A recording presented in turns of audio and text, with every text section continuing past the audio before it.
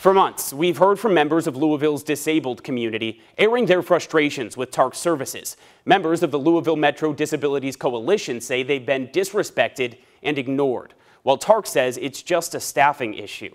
Elle Smith was at Jefferson Square where the protest was held, demanding change.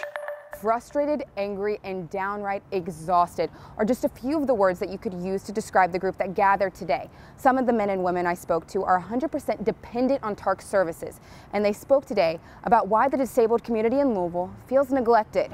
I do not accept being looked over. I do not accept being taken advantage of. Today, person after person told stories of being stranded, mistreated, or just outright ignored by TARC3, a paratransit service for the disabled community. Long wait times are just one part of the issue. Yesterday, I went to get picked up. I waited over 3 hours.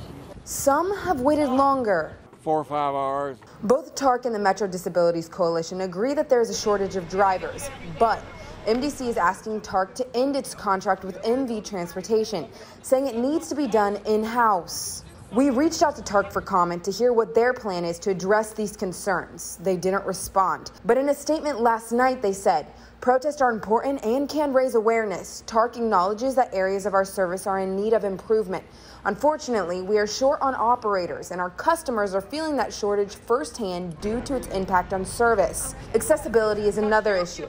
Cedric Jones Sr. does not have a vehicle that can transport his scooter and himself. So that means if TARC doesn't come get him, he can't go anywhere. I either cancel the appointment or reschedule it or something. Or if you're out and you get stranded, you just fess for yourself until they do send somebody. He is 100% dependent on TARC services, even if that means being stranded for 14 hours like he was last month.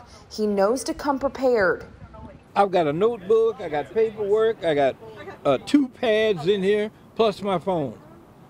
So I can communicate, do some paperwork, or whatever I need to do, because the experience tells me if I don't know whether I'm going to be gone 2 hours, 3 hours, 12 or 14 hours. The men and women I spoke with today agree that a driver shortage is a part of the problem, but they said it's just one small part out of a plethora of issues. For the Night Team, I'm Elle Smith.